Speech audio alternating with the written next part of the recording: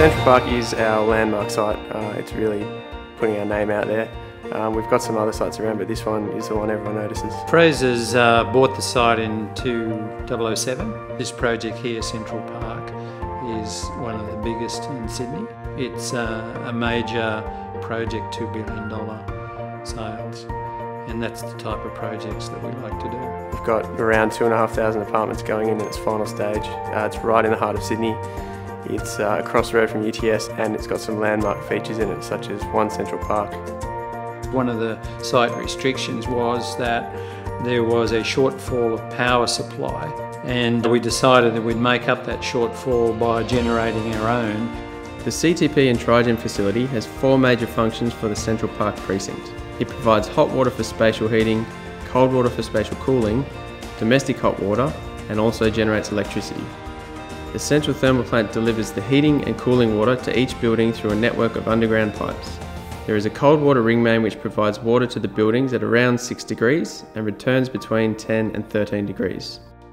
There is also a hot water ring main which provides 82-degree water to the buildings and returns between 65 and 75 degrees. The gas engine is capable of generating electricity for use in the plant room or used by the nearby buildings through a private electrical network. To produce this hot water, cold water and electricity, the CTP has 3 major elements: boilers, chillers and a trigeneration system.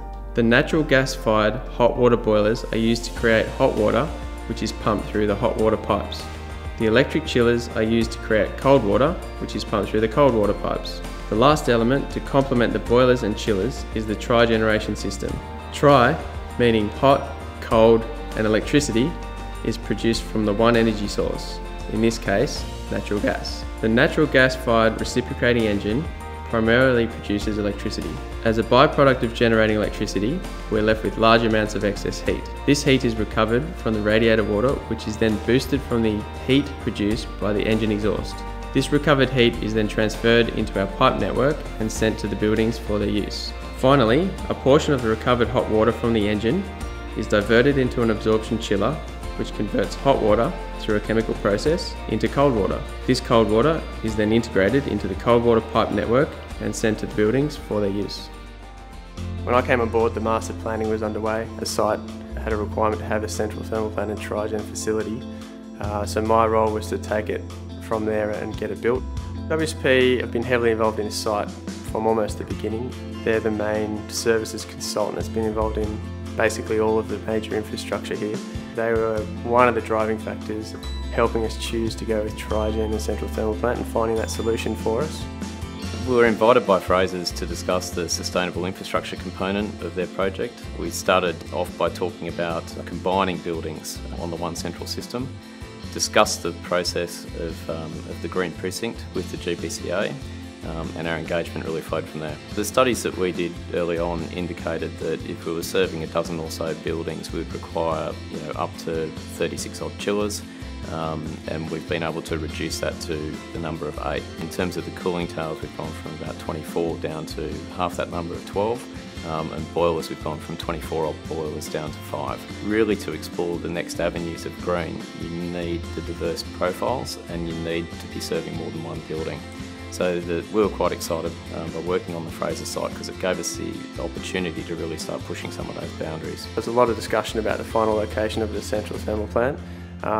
Ideally it had to be central to all the buildings on this site, so we ended up picking the brewery yard, they call it, which is actually 2 or 3 levels of basement underground. Usually if you're standing on a building in town, you're looking down over the roofs, there's a lot of engineering clutter on the top of the buildings.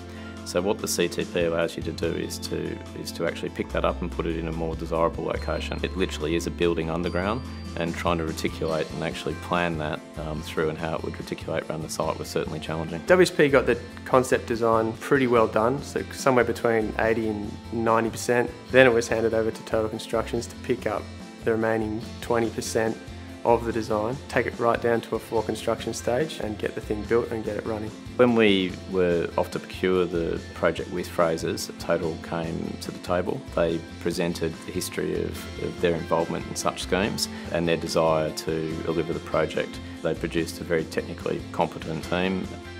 Typically, the point at which we enter the project is after a concept or preliminary design from the client's engineer, in this case WSP.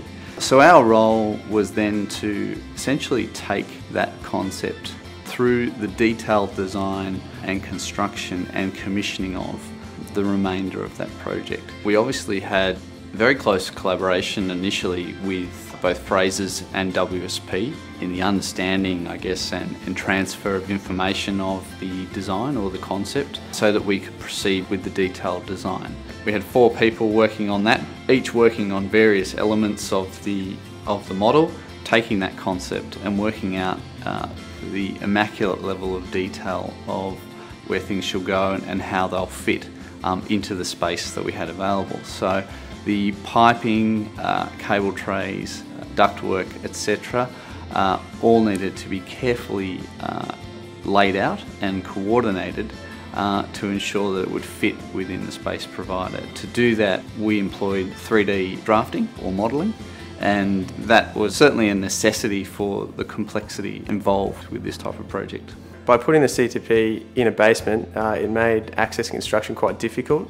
We had to think through how we were going to get that built.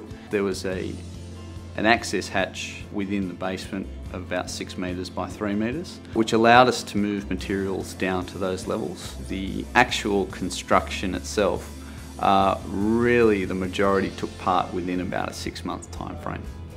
The real innovations are reusing the chimney. We were encouraged to reuse heritage where we could, and we saw an opportunity to reuse that chimney for something, put it back in purpose. This was quite an interesting element to the project and took quite a lot of design and engineering time up front to consider the various options. We placed a stainless steel chimney actually down the inside of the entire length of the existing chimney. If you can imagine 55 metres of chimney above ground, the length of this piece being almost equivalent to that, and the fact that we actually had to lift that above the entire length. So we're almost about 110 metres off the ground, dangling 16 tonnes of stainless steel in the centre of Sydney, and then trying to skewer that through a heritage listed brick chimney. So as you can imagine, it was quite a nerve-wracking day, but fortunately we were very lucky with the weather and everything ran quite smoothly. The feasibility of the site was to retail the chilled water and the hot water, and that's what's unique about this site, is the retailing of the hot and cold water across the different structures. Being able to reduce the amount of equipment overall and the capital expenditure for the precinct. A lot of people support the fact that the carbon reduction of this plant is massive in terms of the amount of greenhouse gas that we save on an annual basis. I think we'll see the other precincts that are currently being developed in Sydney, such as Barangaroo and the Exhibition and Entertainment Centre, will probably follow suit in Fraser's footsteps. The teamwork that was established on this project is second to none. You've got to work together, overcome the challenges, and just stay focused on that end goal. Just having some sort of input has been fantastic, and I get to look back at this now for the rest of my life and say I was involved in Central Park and its central thermal plant.